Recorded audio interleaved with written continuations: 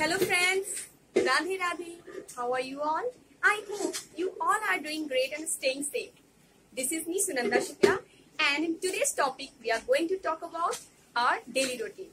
Friends, हम zero level से यानी बेसिक लेवल से इंग्लिश सीख रहे हैं, तो हमको क्या करना है, छोटे छोटे स्मॉल टॉपिक्स पे बात करनी है, ज्यादा से ज्यादा इंग्लिश में बोलना है.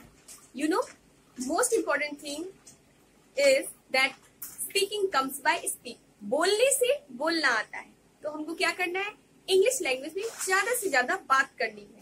Okay, so today's topic is daily routine. आज हम दिनचर्या के बारे में बात करेंगे इंग्लिश में, तो लेट्स गेट स्टार्ट.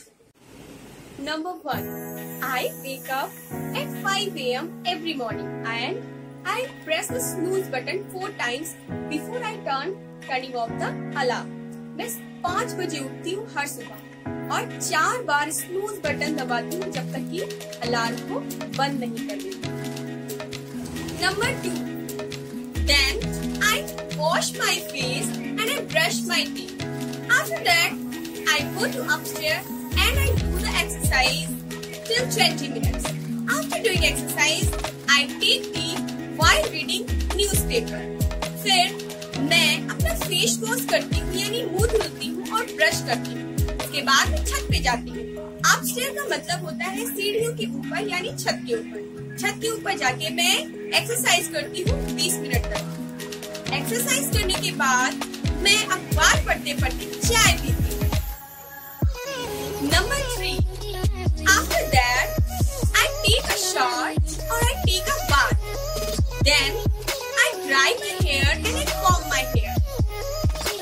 उसके बाद मैं take a shower मतलब होता है नहाना. take a shower और take a bath.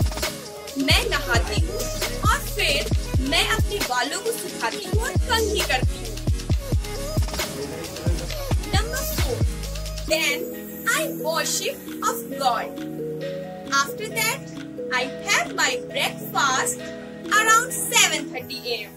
उसके बाद मैं भगवान की पूजा करती हूँ और अपना ब्रेकफास्ट खाती हूँ यानी सुबह का नाश्ता 7:30 बजे के आसपास. Number 5, after having breakfast, I get dressed and I put on some makeup. Now I'm ready to go my work. उसके बाद ब्रेकफास्ट करने के बाद मैं तैयार होती हूँ. गेट ड्रेस मतलब तैयार होना, कपड़े पहनना अच्छे बाहर जाने के लिए, और थोड़ा सा मेकअप लगाती हूँ. पुट ऑन मेकअप का मतलब होता है मेकअप लगाना. और अब मैं तैयार हूँ अपने कार्य पे जाने के लिए.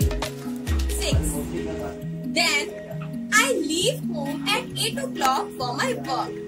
मैं 8 बजे घर से निकल जाती हूँ अपने कार्य के लिए. Then number 7, I reach at the bus stop for catching the bus and at 8:30 a.m. I catch my bus and I pay the fare. Then I get the seat. फिर मैं अपने बस स्टॉप पहुँच जाती हूँ और 8:30 बजे अपनी बस को कैच करती हूँ यानी बस ले लेती हूँ और फिर किराया देती हूँ और अपनी सीट लेती हूँ. पे द फेयर का मतलब होता है किराया देना and get the seat, get my seat मतलब मैंने अपनी सीट मैं अपनी सीट ले लेती हूँ. Number 8, I arrive at my office or at my work around 9 a.m.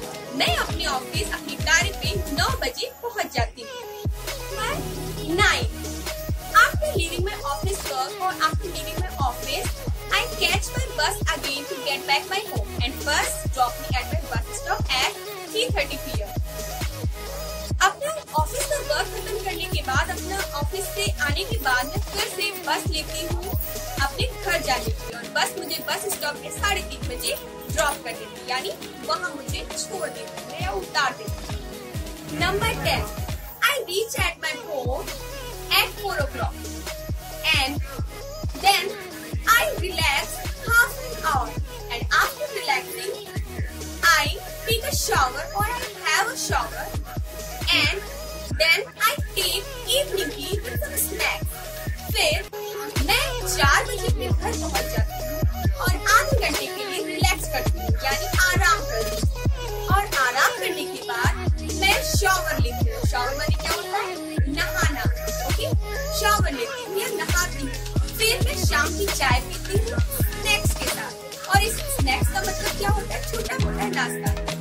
चाय के साथ खा सकते हैं, जैसे कचौड़ी, पकौड़ी, कुरकुरे, चिप्स एक्सेट्रा। बहुत सारी चीजें जो हम चाय के साथ खाते हैं उस नाश्ते को स्नैक्स बोलते हैं। Number 11, then I help my mother to cook dinner and then my family take or have dinner together around 9 PM। फिर मैं अपनी मम्मी की मदद करती हूँ शाम का या रात का खाना बनाने में। डिनर का मतलब होता है रात का खाना। फिर मैं अपनी मम्मी की मदद करती हूँ रात का खाना बनाने में और मेरी फैमिली यानी मेरा पूरा परिवार साथ में खाना खाता है 9 बजे के आसपास। Number 13, then I watch TV with my family। फिर मैं अपने पूरे परिवार के साथ टीवी देखती हूँ। Number 12, after finishing my dinner, I feed my dog and some food I give to street dog also। मैं अपना खाना खाने के बाद, रात का खाना खाने के बाद अपने कुत्ते, अपने डॉगी को खाना खिलाती हूँ और थोड़ा सा खाना स्ट्रीट डॉग यानी गली के जो डॉगीज होते हैं, पपीज होते हैं, कुत्ते होते हैं, उनको मैं खाना खिलाती हूँ। Number 14, then I get things ready for next day or next morning, as like my shoes, what I have to wear, earrings, what I have to wear, dress, sandals, etc. All things I set out for next day। फिर मैं क्या करती हूँ, मैं अगली सुबह के लिए, अगले दिन के लिए अपनी चीजों को तैयार करके रखती हूँ, जैसे कि मुझे क्या पहनना है, कपड़े कौन से पहनने, इयररिंग्स कौन से पहननी है, ये सारी चीजें मैं सब सही से रखती हूँ कि मैं अगले दिन को मैं क्या पहनूँ, इसको पहले से सेट आउट करके रखती हूँ। सेट आउट का मतलब होता है सारी चीजों को सही से रखना। Number 15, after that I brush my teeth and get ready for going to bed। Then I set alarm for next morning and I'm ready to go my bed। At 11 PM I turn off the light and I go to bed and sleep tight। मैं इसके बाद brush करती हूँ और next morning यानी अगली सुबह के लिए अलार्म सेट करती हूँ। अलार्म लगाती हूँ 5 बजे का और बिस्तर में जाके सो जाती हूँ। स्लीप टाइट का मतलब गहरी नींद में सो जाती हूँ। सो फ्रेंड्स, आज के इस वीडियो में हमने अपनी दिनचर्या को इंग्लिश में बोलना सीखा, यानी डेली रूटीन को एक्सप्रेस करना सीखा इंग्लिश में।